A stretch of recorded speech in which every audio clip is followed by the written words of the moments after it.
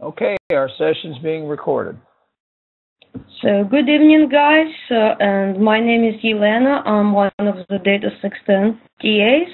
So today we're going to do a brief introduction to R and RStudio that you're going to use for your assignment 4. So you might be wondering, what is R? It's a statistical programming language that was developed in New Zealand, and it's basically a command line interface. Now here you're going to have the slides posted in the classroom. So basically, there are some advantages of R, which is free. It's an open source. It means that the developers can add functionalities, and you'll see what it means as you start learning R.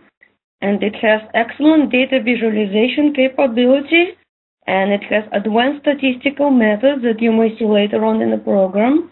And you may also save the commands to reproduce the results, and you can share your results with your team or your friend, your coworkers, so to speak. Here we have some drawbacks. So basically, you would need to practice the commands to get comfortable with it, and you need to learn how to read the help pages, and I'll show you how to do that. And then we need to keep in mind that our language is case sensitive. Lowercase x is not the same as an uppercase x, and R may or may not solve all the data mining problem, and you need to keep updating your packages regularly, and including R itself. Usually they have a new version every 6 months approximately, so you would need to make sure you have the latest version. Now, RStudio is basically an integrated developer environment. And I'll show you how it looks like shortly. And basically, it has a nice toolbar menu that you can use, and you can preview environmental variables. I'm going to show it to you shortly. But before I do that, I want to point out that there is a free course, Introduction to R, and this is free, and it's offered by Big Data University. And it's the same course where you may have taken an introduction to Watson Analytics. Most of you have taken it. And this is another one, Try R Code School course. It is absolutely free, and I think you're gonna like it because it's interactive. And you basically get an opportunity to practice the commands as you study, it's introduced, right? So here we go. This is a page where you would need to install R first, then RStudio, and I think I have that page opened in another browser. Here it is. So this is the R page, right? That's where you're gonna go and download, and instructions will be provided in the classroom. And you have download for Windows, and you have a download for Mac. Okay, and after that, you're gonna go in here, and you're gonna download the RStudio. All right. So, and instructions are gonna be in the classroom. So now here it is. Once you download it, you go into double click on a shortcut to launch the program. And what you're gonna see, you're not gonna see this source code open. You're gonna see 3 panels. 1, 2, 3. Right? So you're gonna see the 3 panels, and I'm gonna show you what it is. Here is a console window.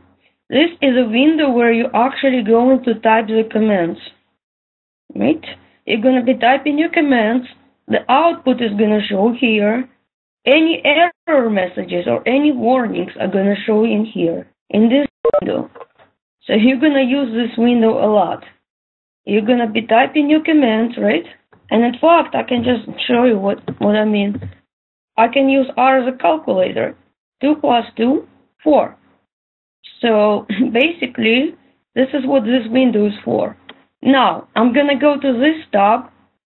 Here is a history. Well, I was doing something before. It still saved it from last session, but if you can see this here, it has my commands that I ran, and I can do this. I can click to console, and that's how I can repeat. It's nice.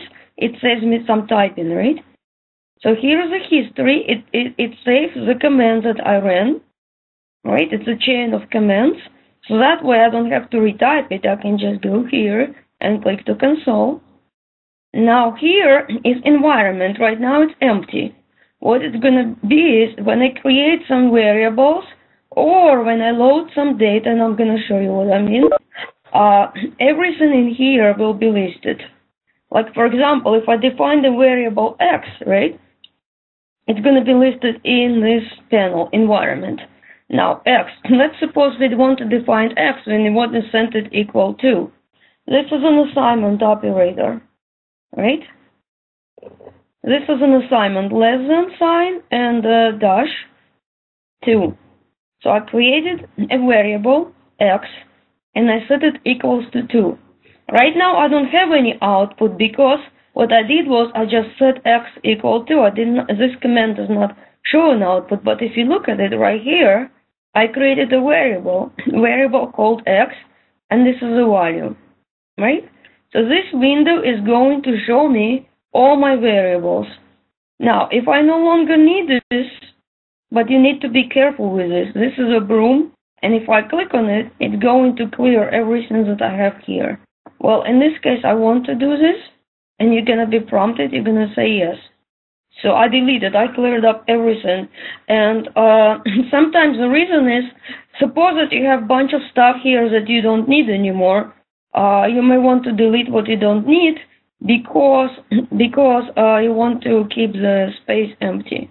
You don't want to take up too much memory. Right? Now another thing, look at this. I'm hitting, you're not gonna see what key I'm hitting, but there is an up error on your keyboard. And when I do it, it shows me the previous commands. So that's another way, and it shows you a lot of time. It saves you a lot of time too. So I created my variable x again, and this is another way how I can remove something from memory. The command is rm, right? It's gone. So because sometimes I have more than one variable in here and I want to remove it, I don't want to hit my broom because it's going to get rid of everything. Now, here you have files tab, and this is going to show you the files that are in your current working directory. What's a working directory? It's sort of like a default folder. If I want to list my files here, it's going to show me the files from the folder that I have it set as a default, right? If I want to save something, this is the initial folder where it's going to look at, right? So, like, for example, let me give you an example. If I want to, we're going to go over it, but what I'm trying to see here, see this? If I want to load the data, it's going to go to this PC document. So, current working directory is the default folder, and I'll show you how to change it soon. So that's what it is. It lists in the files in the current working directory. Here, plots. Right now, I don't have anything because I have not created any plot yet, but we will. Packages. All functions in R are defined in, they're grouped together in something called packages. Some packages come with software installation, and some packages are not. You would need to install it. For this class, you may or may need to install. I would need to look at the assignment again, but I believe you may be able to do the assignment without installing anything, but I could be wrong. Alright, so basically anything that you installed is a user library. Notice that there are two sections here. And there is another section where here it is, it's a system library. So everything from here down, it comes with RStudio installation, and everything up there is what I installed. Right. So now, help, this package, this page is your friend. Trust me, you're gonna like this section here, because when you're not sure what the command does, what you could do is, suppose that I don't know what rm does, I can put question mark and type the command name, and it's going to show me, over here, it's going to show me what the command does. So it's showing me the package the command is in, which is base, and it's going to show me what the command does, when would I use this command, and it's going to show me the parameters, the argument that the command takes. In this case, it's a variable name. Or I can also put a list of several variables in there. All right? So we're going to go back to our slideshow right now to make sure I don't miss anything. So we went over this. Oh, another thing that I want to point out, guys, on this slide right here, it says R version 3.23. The latest version now is 3.24. It's a recent update, okay? So some of you may ask me, wait a minute, it says 3.23, but the web page where you install R says 3.24. So install the latest version. We went over this, and now I went over this part, right? And we went over the slides. Okay. And I'm going to show you how to do the chart shortly, but what's basically happening is the plot stop is going to display the chart. And you have arrows. You can navigate between plots. Suppose that if I plotted more than one visualization, I can navigate, and I can save my plot in a PDF file or as an image file, and I can delete. Or again, we've got a broom here. What that will do is it will delete all of the plots. Okay? So you want to be really sure before you do that. So we went over the help page. R syntax. Now, R is case sensitive. This is very important to remember. Spaces, the number of spaces does not matter. That's mainly for the readability. So what I mean here is that if I do 2 plus space 2, it does not matter. I still get 4. That's what I mean. Right? So now you can have functions may have required and non-required input arguments, and I'll show you that also. When the values are missing, well, very often you're going to have a data set where the values are not specified, right? And they're represented as capital N, capital A. Now here, some variables can have a value true or false. So here, capital false is same as F. Capital true is the same as T. But again, keep in mind this is all uppercase, right? So lowercase true and uppercase true are not the same. All variables are treated as vectors, even if they have only a single value. Note that here, this is only one value, but it's showing me that the first element of X, it's treated it as vector. Even though X has only one value, R thinks it's a vector. Like here, see? Now we're gonna go back. This is an assignment operator, and also R supports regular expression. It's a little bit more advanced, but okay. So now we're gonna continue here, and I'll show you that we can do assignment, that we can do the calculator. Right, so you can do the division, you can do the power, you can do subtraction. All right. Oh, and also we can have the string values. String values are going to be in a double quote.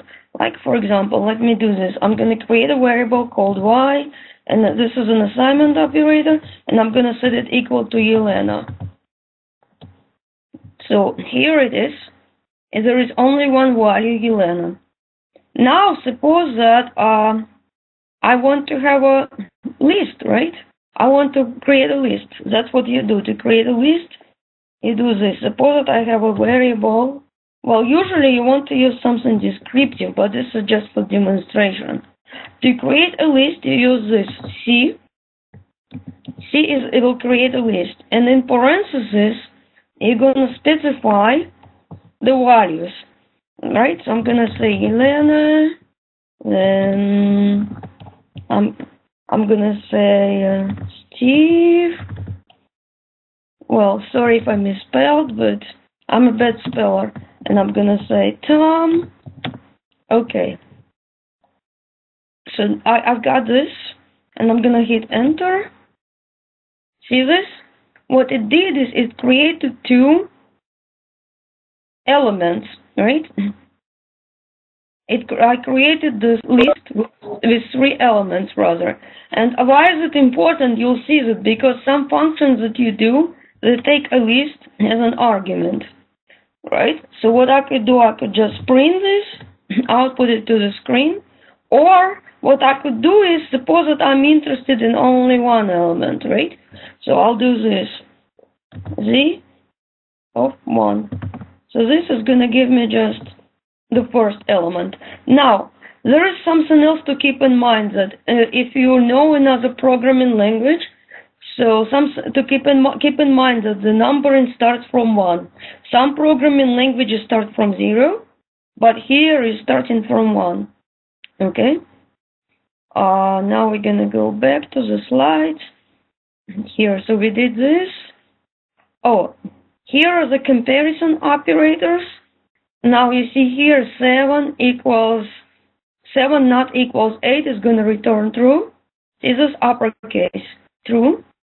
You may also use logical operators to create the compounding expression, like for example 7 not equals 8 and x not equals 2. Just an example. Now we went through this. Okay. So, this one, what this do, REV, it will just reverse the list. So if I have my list here, it will just put it in the opposite order. So this is what it does. But here, notice that I printed the output to the screen, but my variable z is not changed because I did not use an assignment operator. So this is important, right? I did not use an assignment operator, so my variable is not changed. And here you've got the sorting, and what else you've got here? So we did this. Now here, using help pages, it's a question mark, right? So you put a question mark and the name of the command that you want to look up, right? So for example, and we can even look up what the help command does. See this? It's a documentation on the help command. And here, what it's telling me here, see this? That's what I meant, optional argument. Another way to call help is, you can do it this way. You can put help, and in parentheses you can type the command that you want to look up, and here it is. It does not matter. You can do double quotes, you can do single quotes. Now here, sometimes I could have the same function in more than one package. I could specify the package name, right? So this is optional. But if I don't specify the package name, it will still work, right? There we go. So one thing I like about R is that there is more than one way to do it. You can do question mark help, or you can put the command inside the parentheses as an argument to the help function. Now, we're gonna go back. So summary, I'm gonna show summary commands shortly when we get to the data set. Now, here we go. I'm going to show you how to change the working directory. And there is more than one way to do that. One way is, okay, so let's do it this way. We can go to session, and we can do it, set the working directory, right? And then you can say, choose directory. So now again, session, set working directory, choose directory. And what I could do is, I'm gonna find the directory on my hard drive, and it's gonna be, I have a folder that I created, and I have data sets in that folder. So I'm gonna do this, select the folder, and notice this. What happened is R ran this command on my behalf. So CET WD, and in the parentheses you specify the folder name, right? So here I have a /, but I believe in Mac it's going to be something different, but I'm a Windows 10 user. So basically right now my working directory has changed, and notice here this panel got updated. It's showing me the files in the current working directory, right? Alternatively, I could have navigated to the folder I want, and I could have clicked here, and there was an option here to set it as a, I click on more, and then there is an option to set it as a working directory. See this? So what I could do, this is not in the slides, but I wanted to show you that I could just navigate. I can use this up arrow to go up and down. I can browse here, and then I go more and say this is a working directory. There is more than one way to do that, okay? Now, here, if you notice that the title bar on the console window also shows what your current working directory is. So that's one way to find out, right? There is more than one way to do the same task, and see here it shows you. Now, here it shows you one way, so the working directory, that's what we just did. Here it's showing you how to get the working directory.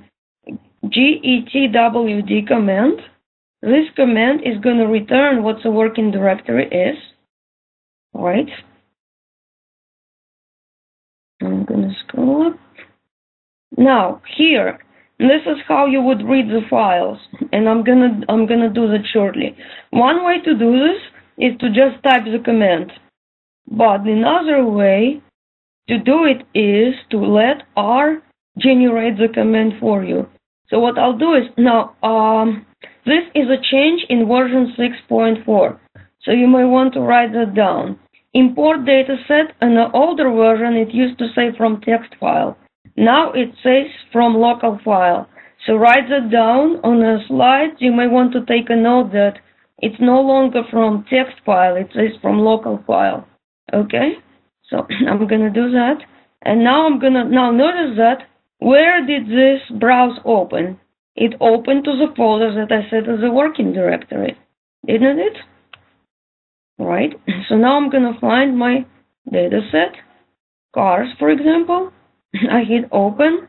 Now here, what is doing input file? So this is a preview of what I have in my CSV file, and here it's showing me the data frame is an object where the data from my file will be loaded to.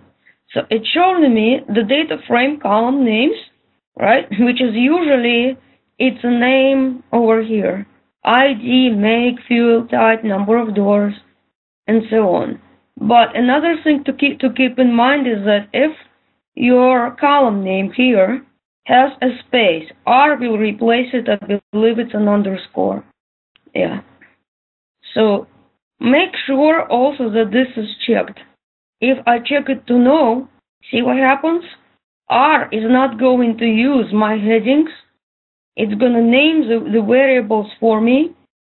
Right? This is what I don't want, because I have my headings in the first row and I want to use them, so I click this.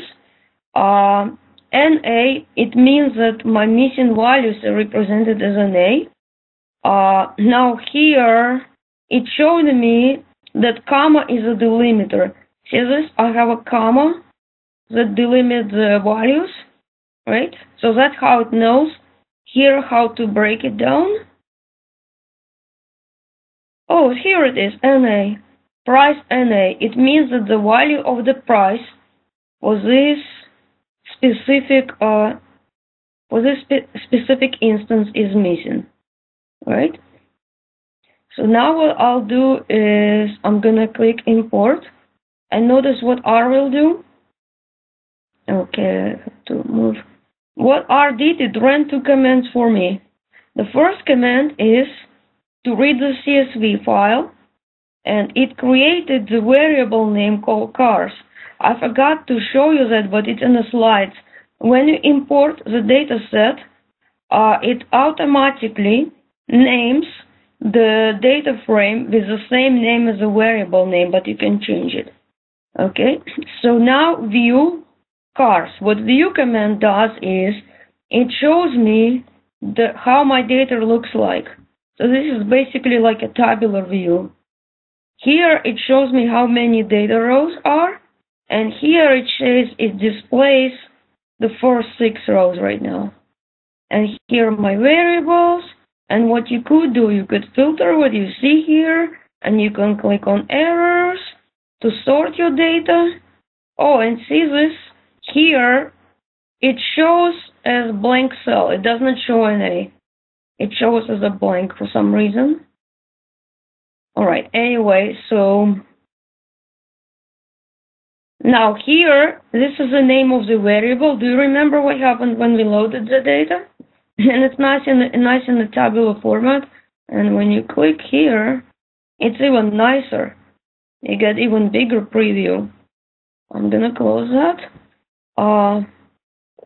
Now, suppose that homework is big and you're not gonna do that in one sitting. That's what you can do is, you want to save all your scripts in a file. I'll show you this. File, new file, rscript. File, new file, rscript. Here it is. Now, what you want to do is, you want to take the command here, and you want to copy it to the source file. So this one way to do this is copy and paste, but I'll show you a different way. I'll go to the history, and okay, so this command, I knew it's working, and next time when I reopen RStudio, I need to set my working directory again, right? So what you want to do is, see this, to source. This will copy the command to the rscript that you want to save, right? And now I'm gonna do this. I'm gonna do to source, and I'm gonna do another one, to source. So here it is, and now I want to save it. I'll go File, and I want to do Save, and you're gonna give it a name. I'm gonna just save it rpractice. Now, where is it saving? This is what? My working directory, right? So this is very important. The working directory, this is where it's gonna save. Of course, you can always browse to another folder, but this is really convenient, right? So I'm gonna go here and I'm gonna go Save. And it's gonna save the file. If you later on, if you open this folder in the Windows Explorer, you're gonna see this file with .r extension, right? So when you come back to next time, you're gonna do File, and you're gonna do Open File, and you're gonna find that file. Now again, it opened the folder, which is it's set up as my working directory, right? So you're gonna open this file, and this is what you do to rerun one command at a time. You put your cursor on command, you hit run. See this? Run, run. Okay, so this is what you do when you come back to continue working on homework, right? So make sure you save everything, right? And you want to save it in a RAR script. So whenever you have a working version of the command, you save it. So now we're gonna go back to our slides, and an object, this is a data frame. An object where I loaded my data is called the data frame. And here it's basically showing you, it's telling you some rules for the naming. The variable name or the column name in Excel, it cannot contain there are certain characters that it cannot contain, but it cannot start with this, right? The first character cannot be exclamation point, for instance, right? So this is just some of the naming conventions. Now we went over this, but here take note, it's not going to say from text file, it's going to say from local file. Now, this is what I meant by, this is a data frame name. By default, it's just going to grab the file name. Sometimes you want to change it. If the name is very long, for instance, you want to go ahead and change it.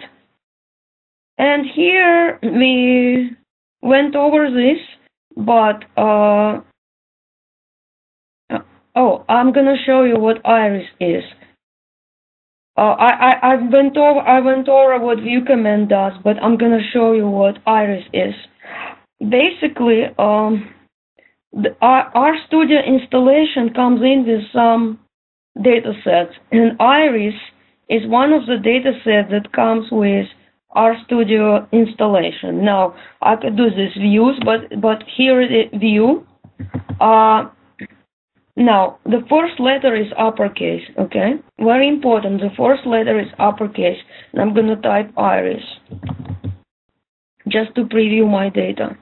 Here it is. So this is the data that comes with our installation, and it has 5 variables. Those are the flower measurements, and here is a species. So here again, it's my preview window, and I can sort the data, and I can open it in a different window, I can filter it, and so on. And another helpful thing here is that suppose that I want to read more about my data set. If I put a question mark and type the data name, here it is, it's showing me information about the data set, but this is only about the data sets that come in with R. And here is the package name. It's in a package called datasets, right? This is where my iris data is in. Now, I previewed the data here. Another way to do this is the command called head. And what you do is you just type the name of the data frame. In this case, it's just iris, head iris. By default, it's showing me the first 6 rows. If I want to change it, I'm gonna add the second input parameter, which is number of rows. Now, suppose that I'm very lazy, I don't like typing again. I hit my up arrow, and it's gonna display the command that I typed last. So now I'm just gonna add, I'm just gonna put 10 right here. And it's gonna show me the first 10 rows, right? So this is one way to preview the data. And also, suppose that I want the last rows. To show the last, I'm gonna do the tail and do iris. That's gonna show me the last 6 rows. But again, I can change it, I can do 5, comma 5. This is gonna show me the last 5 rows here, right? So basically that slide, it goes over this viewer, but it's using iris data. Okay. Now, so what I'll do is, here's our next slide. Oh, here it is. It's showing the head command that I just showed you. And here are the variable names. Data row labels, for some reason, if you notice that, it's just labeling the rows for you. And here, oh, see this, there is a dot, right? And another thing is that, notice that if right here, if I have the variable name, the first letter is an uppercase, when I type it, when I refer to it in my code, I need to make sure that it's an uppercase. So, for example, right here, I was showing all variables, right? But if I want to see just one, what you do is this, iris. If I want to see only one variable, I'm going to put a $sign. Oh, and a nice thing is here, I have a pop-up, and it gives me a list of variable names. So this will list the values of sepal_length variable for all instances in the data set. So what this number means is that 5.1 is for the first one, for the first flower. 5.7 is for the 19th flower. So basically the label here is a row number corresponding to the first value in here. It's just how R displays, it just wraps it for me. Okay? So it goes the data frame name, $sign, and then the variable name. But let me do this on purpose. I'm going to do this on purpose. I'm going to type lowercase l. What is it going to do? No, because this is not defined. There is no such a variable. That's what it's showing me right now. Right? So if you get this error, it's because this variable does not exist. Another way you could do, names command shows me the names of my variables. If I'm not sure, what I do is I put my data frame name in the parentheses, and it's gonna give me all my variable names. So if for some reason the pop-up feature does not work for you, you can just copy-paste the variable names here, right? So there is more than one way to do it in R, and that's a part that I like. Okay, so now we went over this, we did, oops, for some reason, oh, we did not do, okay. So I showed you how to get the variable names. I'm gonna show you what attributes command does. It's just gonna show me the properties, basically. It's gonna show me the properties of my data frame. See this? It's because I mistyped. I mistyped the command. That's why it's showing me an error. It's a double T, I think. Okay. So here it is. What it does, it shows me the structure of my data frame, right? It's showing me class iris is a data frame, and here it's just showing me the variable names and the row names. In this case, the row name is basically the row number. So str command shows me the structure. Alternatively, I could go here and I could expand this, but here I see more information actually. For each variable, I see the data type. So what it is the factor variable, it has a set of predefined values. Like for instance, make, right? It's a car makes. I have a set of valid car makes which are defined ahead of time. Fuel type, diesel or gas. It's a discrete value, and we know what the values are ahead of time.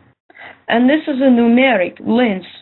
It's a number because we don't have a set of predefined values, and the values such as width, they can be real numbers, and there is no minimum in this case, there is no maximum, and we don't have a specific set, like for instance here, front or rear, right? There is no east, for instance, or west. Those values are not valid. We have a predefined set, and the way R calls it, it's R terminology, level, right? It calls it level. So this is a car data, right?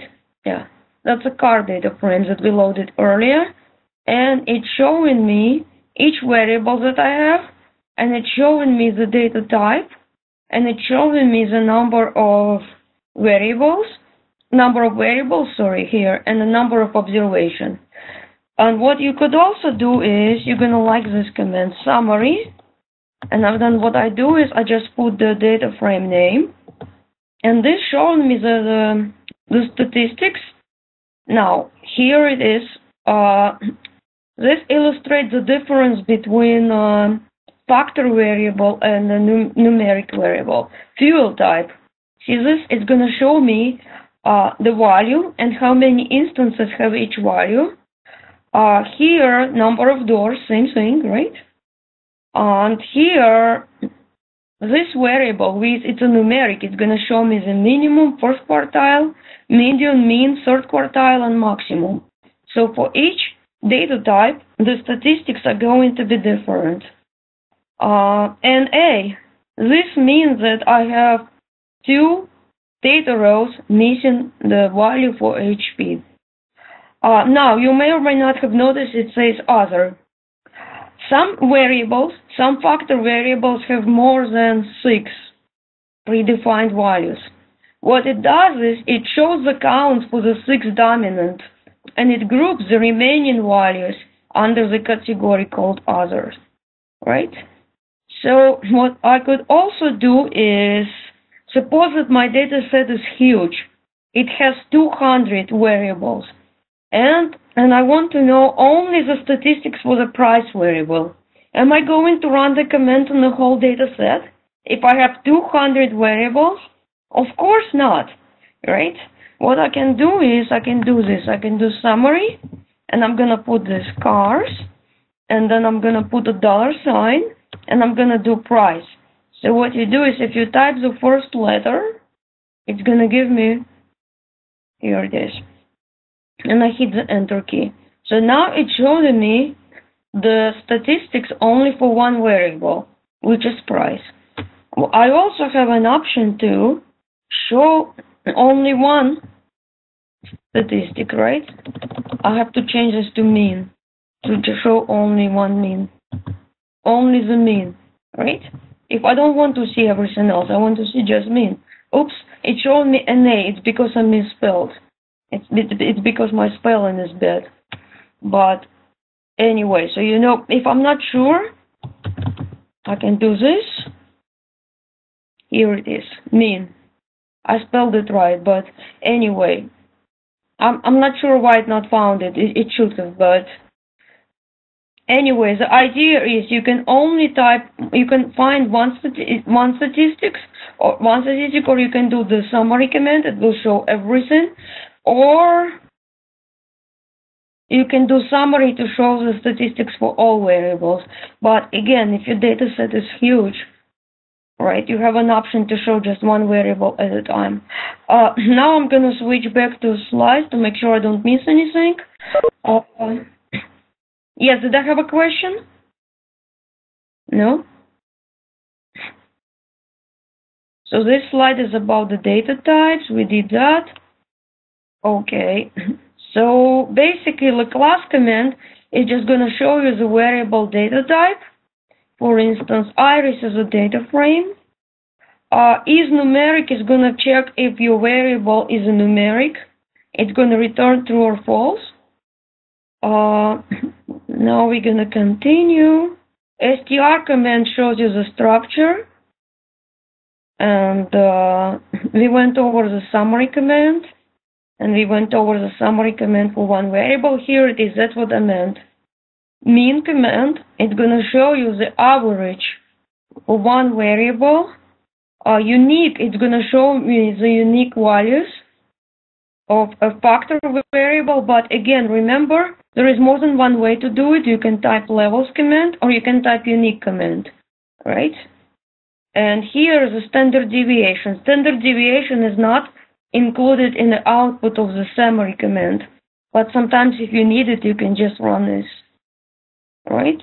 So now this is just basically you can run fix command and put data frame name, and it's just gonna open editor. You can just edit data. But again, this is only useful when you need to change just one value or two. But if you want to change the whole variable, this is not a good way to do it. You want to run commands to do it. It's basically here it's saying that you can rename your variables in the editor. Now, suppose that I want to delete the variable. One way to do it is just to set it to null. So here it is. I can just do Ctrl+C, and I can paste it into editor, and I want to set it to null. Here it is. There we go. So what it did is it removed the ID variable. So in some methods that you run, you want to remove the ID because it might not be relevant to an analysis that you're running, and also because the method speed, right? So you're gonna see it later on if you run more complicated method in the upper level courses. But right now, let's go back here, make sure I cover everything. Now, here what it's saying is that it's another way to access the different elements of the data frame. Like for instance, suppose that we have an iris data, right? What I was doing earlier, I can display, if I do this, it's going to show me all data. I don't want that, right? So what you could do is you can create a subset. Now, each element in the data frame is referenced as a row number and column number. This is something similar to a battleship game if you've played. So each element has a row number and a column name, right? So if I do this, if I do Iris, for instance, Iris, and in here if I put 3, 2, oops, it's because I have to put the upper. Okay, I see what I'm doing. I put dot instead of comma. But if I do this, right, what it did is that it returned it in the third row, right? So third row and the second column. Yeah, that's what it does, I think, yeah. So basically what it does is it basically returns it returns the element. I'm sorry, my mistake, it's here. Third row, second column, that's right. This is column 1, column 2, row 3. It returned one element for me. Now, if I want to return more than one element, right? Suppose that I want to return rows 3 through 6. The way I do this. It's going to return the rows range, right? It returned this guy right here, here, here, and here, right? What I could also do is I can do this. So this returns me the sepal width, sepal length, and here it's going to be rows 3 through 6, right? So every element, to reference one element, it's a row number, column number. Now, another thing I wanted to show you is that suppose that I want all columns. So here, if the number is omitted, it's going to show me all columns right here, right? So that's one way to do it. But there is more than one way, but this is one way. Now I'm going to go back to the slide to make sure. So we did the subsets. Here, basically, it's showing me it's one way to get rid of the rows that have no data.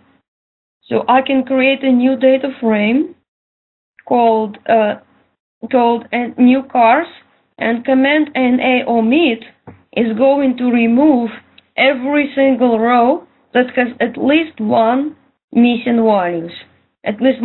value.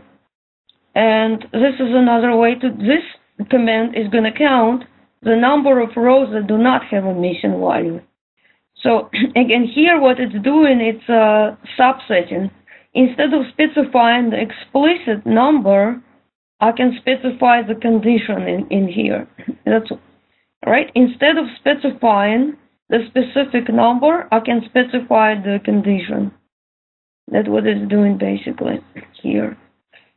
Back here, yes. So here it is. It just, oh, this is very interesting. What's happening is here, the missing values, they affect the min function. It affects what min function returns.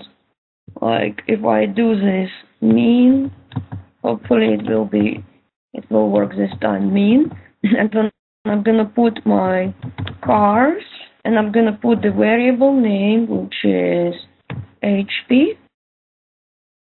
See what it does? It put NA. I'm expecting to get an average value, but I did not.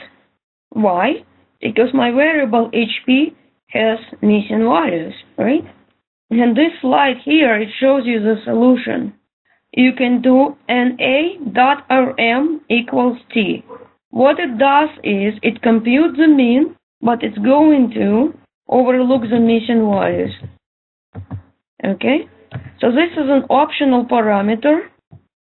It says optional. By default, it's false. So see this? Now it's computed. Okay. Now what we'll do is we're going to go next slide. Here I'm just showing you how to sort. Right? You can sort the data by the specified column. And here, notice that what it does here, it's telling me that I want to pick all rows. No, yeah, I want to pick all rows, but I want to sort it by this column. That's what it does. Okay. And here, what I do is I create a new variable that stores my ARIS data sorted by the column width, by the column name, sepal width, and then I'm previewing the first 10 rows. That's what I'm doing. But here it is. Notice that row number is 6163. This is the row number in the initial copy. It's an initial copy of the ARIS data that I took, right? And here, order function is going to sort this, right? And here it's going to take a subset. It's going to pick all rows, right? It's going to pick all rows and every single column, because I don't specify which column I want to pick. And notice here you can nest functions in R. It will make more sense to you when you start actually practicing. R takes a lot of practice, so. And, oh, this is also nice. The table command, you want to see the frequency counts, right? So, for instance, table, iris, and now here I'm going to put species, right? What it will do is create the frequency counts for my species. And what's nice about it is that I can use that to create a pie chart. The pie chart is created, the command name is pie, okay? And that command takes this guy right here as an input.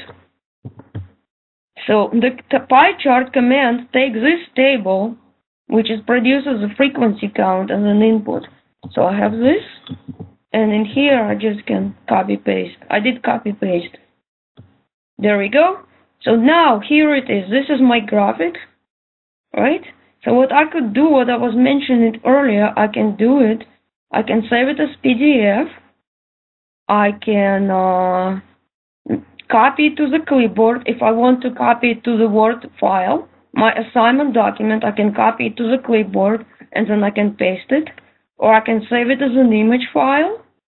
And also sometimes the graph can look, the plot can look a little bit cluttered. So what you can do is you can click on zoom, right?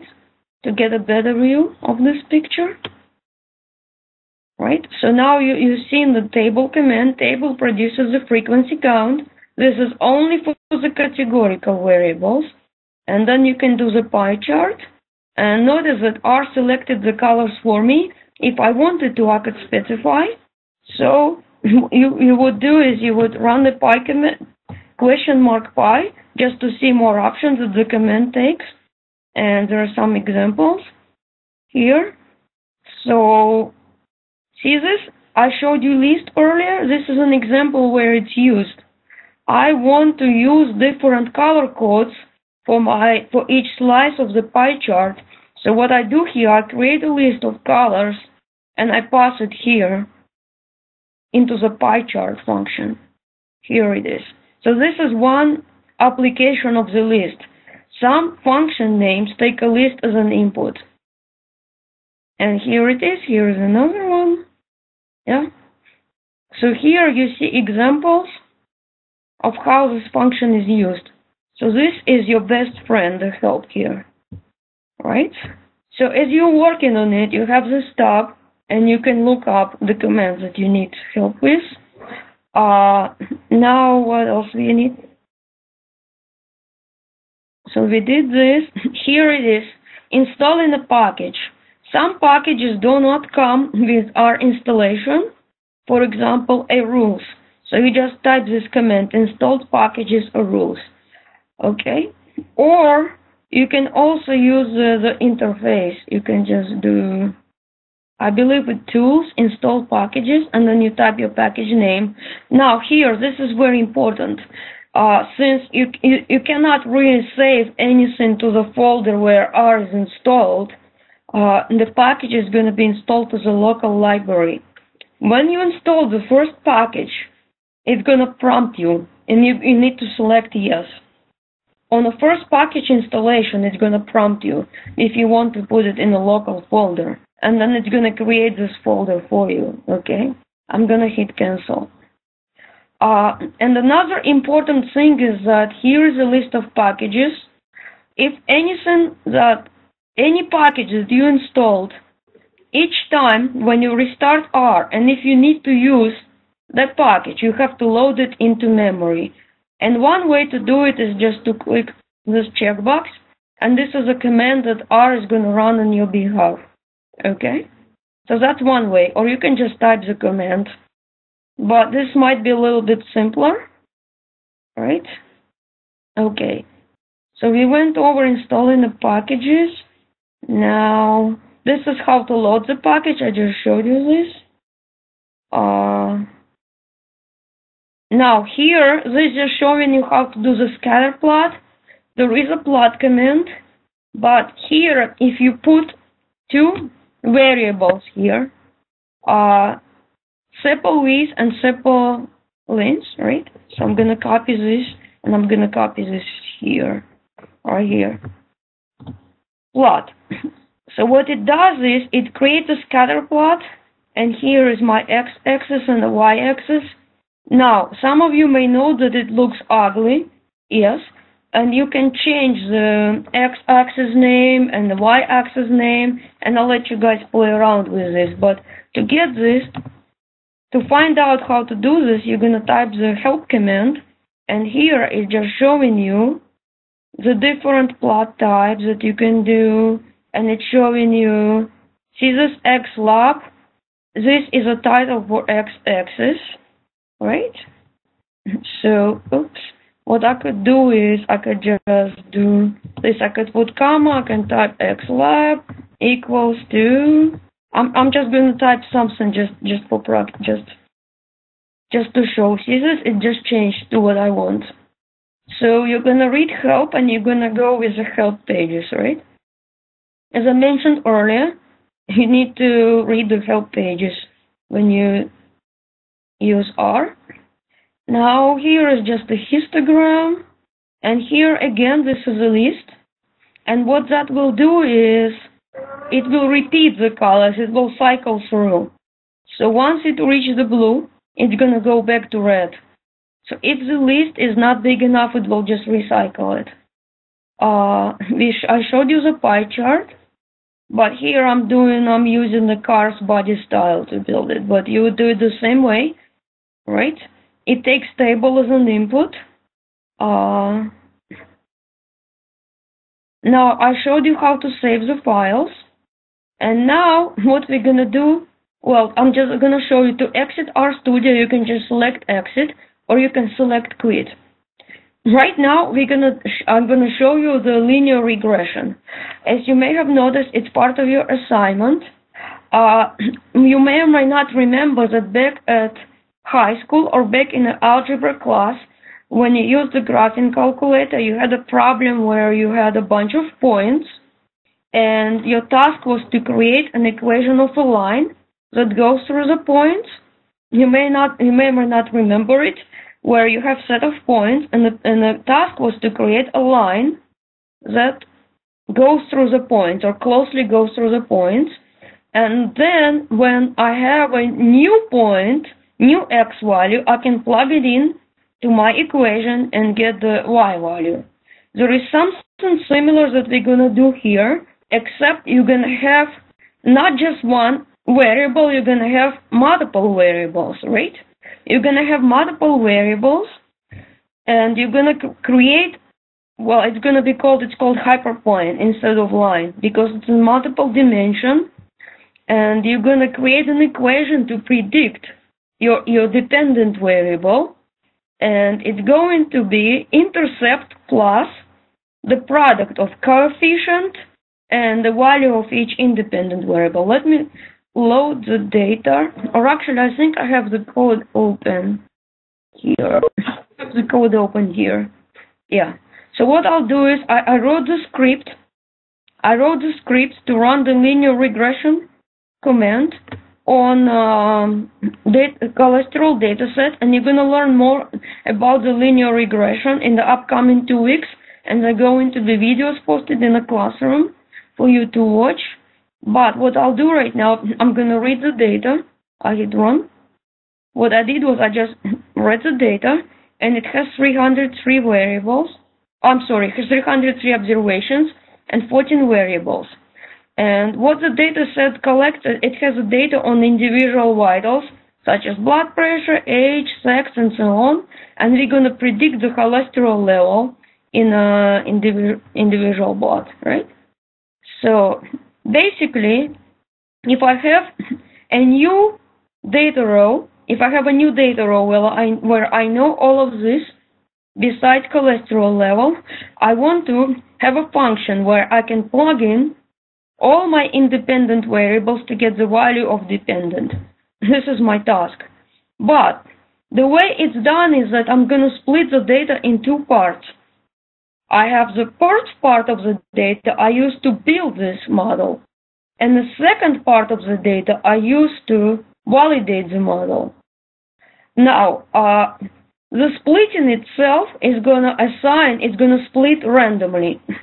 But when I come tomorrow, if I want to rerun the method, since I'm not going to be able to do this assignment in one sitting, to be able to rerun method and reproduce the same result, this is a set seed command. And you're going to have the files, you're going to have the file with commands. So what you will do is you'll just replace, you're going to put your dataset name here, okay? You're going to put your dataset name in here. So what I'll do is, right now I'm going to run the next command, and it's going to preview my data, right? So I'm going to go back to my file. Now, here you notice the hashtag. This is a comment. Comment is not executable line of the code, but what it does, it's suppose that tomorrow I come back and I want to know what I did. So that helps me know what I did. Or if, for example, if Steve borrows my script and he wants to add something, he wants to know what I did, right? So it will be helpful for him if I put comments. Well, this script is relatively simple, but what if I have something really complex, right? So that really be helpful. So now what I do is I'm going to hit run, and I'm going to just run this, and it split the data into two parts. I'm going to use this part, training data, to build the model, and I'm going to use my test data to check how accurate my model is. So here it is. That's called formula. Basically what it does is, on the left-hand side, I specify the variable that I want to predict, which is cholesterol. I put tilde and I put a dot. Dot means that I want to use the rest of the variables as predictors. If I wanted to use only few of them, I would have to explicitly list them. But here, if I want to use all of them, I just put like this, right? Run. And here I'm just going to do run. So what it did was, it created a model on a training data. Now here, there is more than one way to do this. You can do print model, or you can just type model at the prompt. Right? So this is showing me the coefficients, right? It's showing me my coefficients, and it's an intercept. So basically what it did is it created a line in multiple dimensions. That's what it does. And you're going to learn more next week, but I'm just basically giving a preview. And now here, what I could do is I could do the prediction. What I do is the predict command, it takes the model that I created. I created a model and I stored it in a variable called model. And I'm passing the test data in here. So what I'm trying to do here is I'm trying to predict, I'm trying to see how accurate my model is, right? So I'm just going to run, right? And now what I do here, I'm going to do a plot. And I want to plot, so here it is, where X value is an observed value, which means it's an actual and this is a prediction, it's an estimation. So my goal is to estimate the cholesterol level, and upline, this command is going to add a diagonal. So basically, if my point lies on the diagonal, it means that my observed value, right, the actual cholesterol, is equal to estimated cholesterol.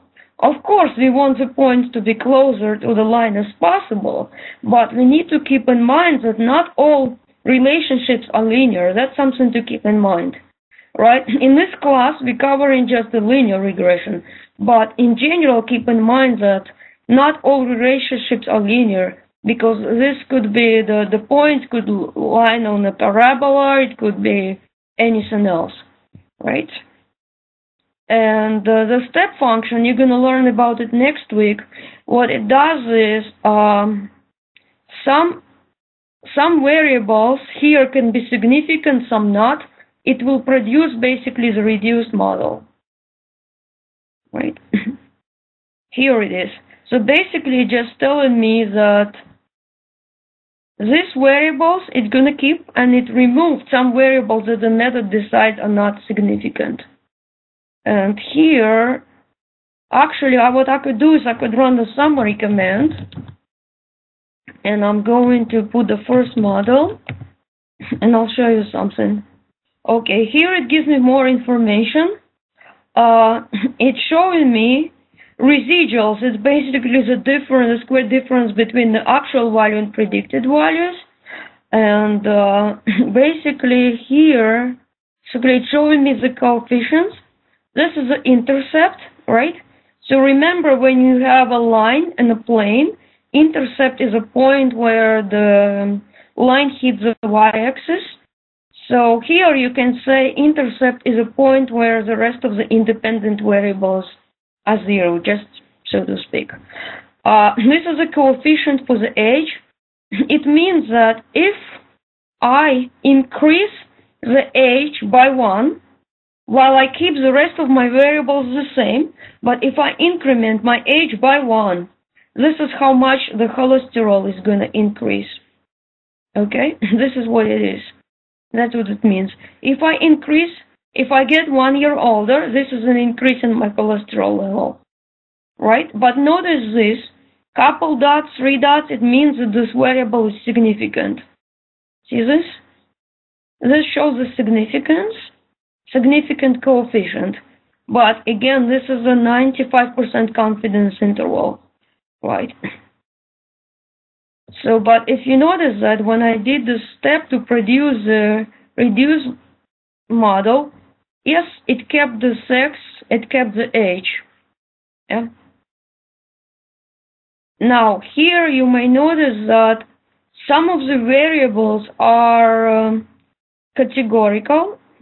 So CA variable, for instance, what it means is that if CA variable is 0, we add 11.368, etc. We add this number to the cholesterol level. If CA is 1, this is a number that gets added. If CA is 2, this is a number that is subtracted. Right? So the cholesterol is lower by 1.27 if CA variable has a value 2. That's what it means here. Right? So in your assignment, you're going to do the model with all variables and you're going to do the reduced. Yeah, but notice this. This is a formula, the new formula.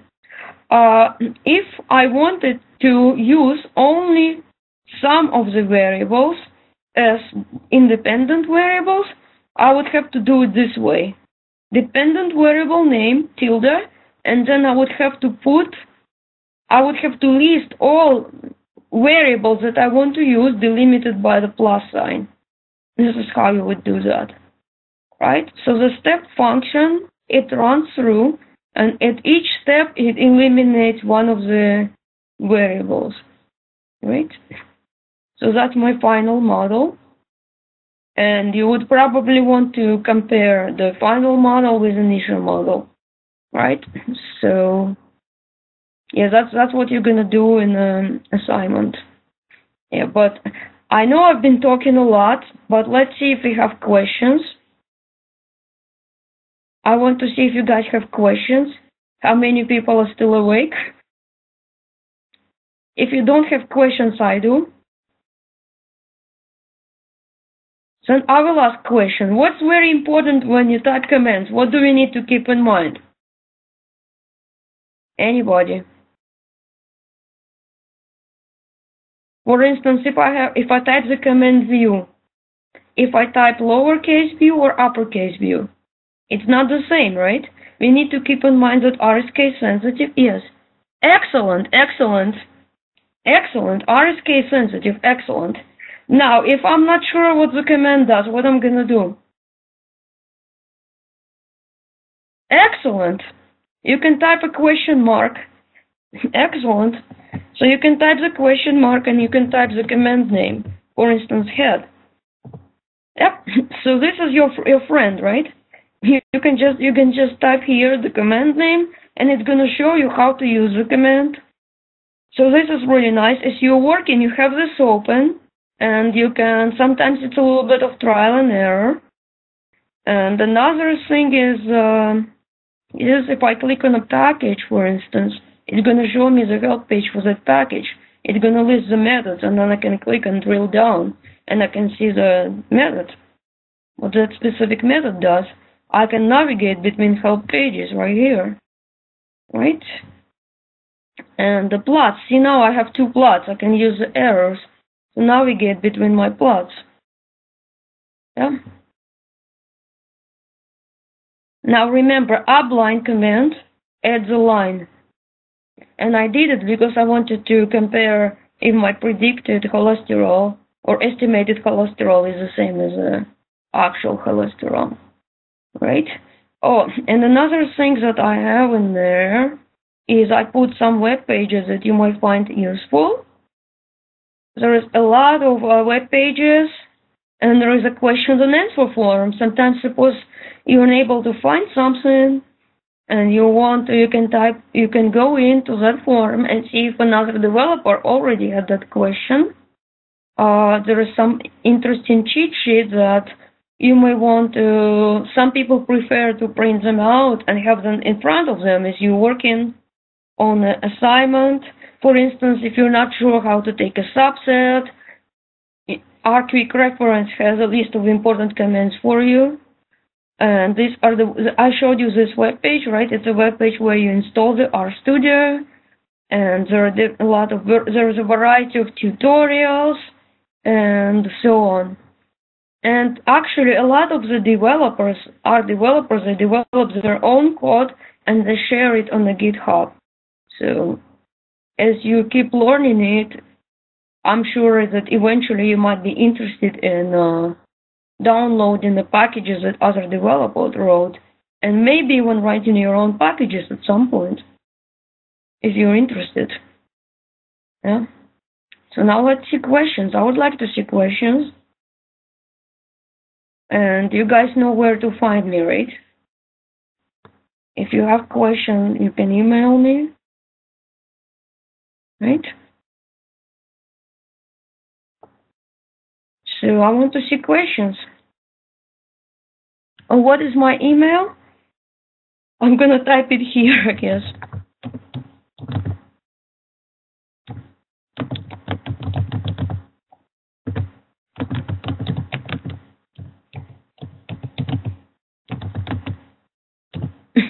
Yes. Okay. Just for fun, I can do this. I create a variable called Yelena, and I'm going to set it to this is a string.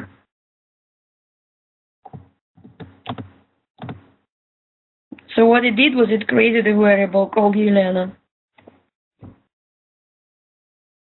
Well, this is I just did it just for fun. So this is my first name, last name, and at faculty.umec.edu. That's my email.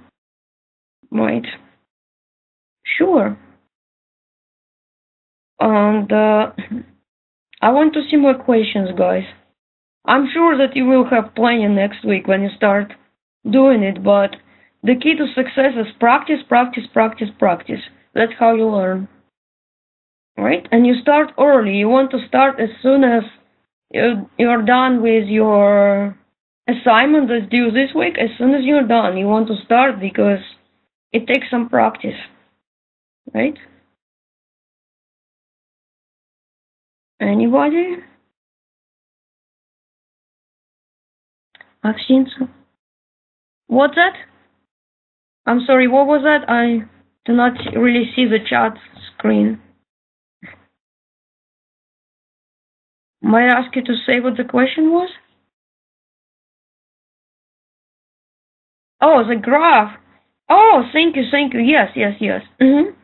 Yeah, but you can this I just use the basic. Yes, I use the basic plot function, but also for the charts there is a more advanced package, is a ggplot.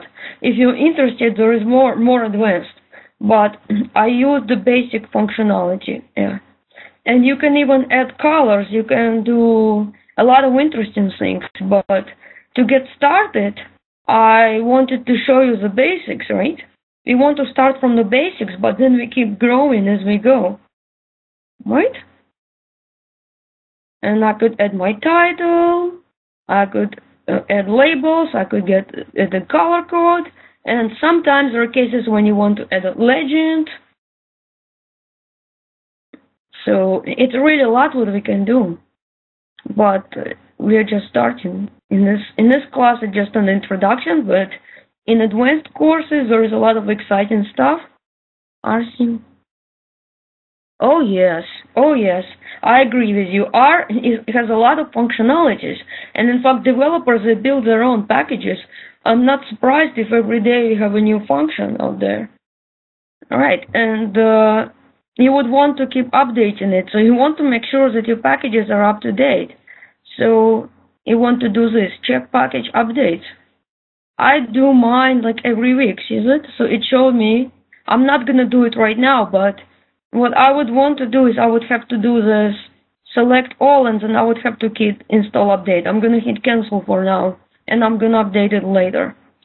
So basically, you'll need to keep updating your packages. Yeah, and recently I had to upgrade the RStudio version as well. You check for updates. Oh. And definitely, it's a lot of packages. There is more than one way to do something. So if I give you a problem, perhaps, right? I'm going to do it one way, and your classmate might do it differently. It's possible. Yeah.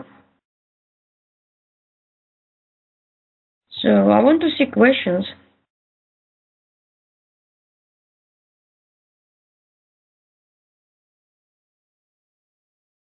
Is there anything that I said today? Well, a lot of it will make sense as you practice, but I want to see if you have I want to see what questions you may have, so that way we want to make sure that you guys are all set to start working on assignment.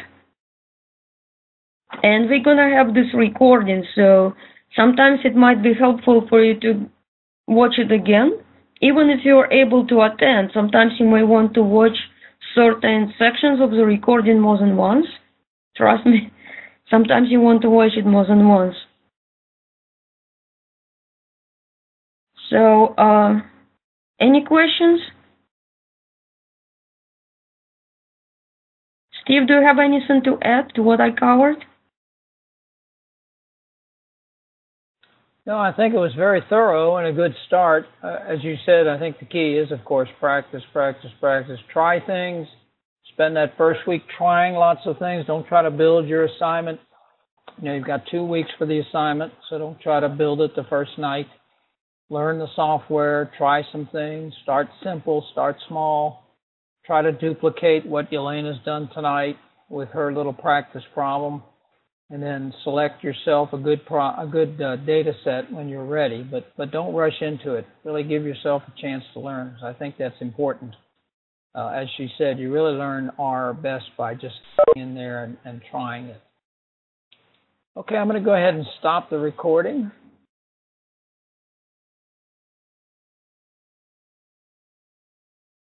And of course, that means that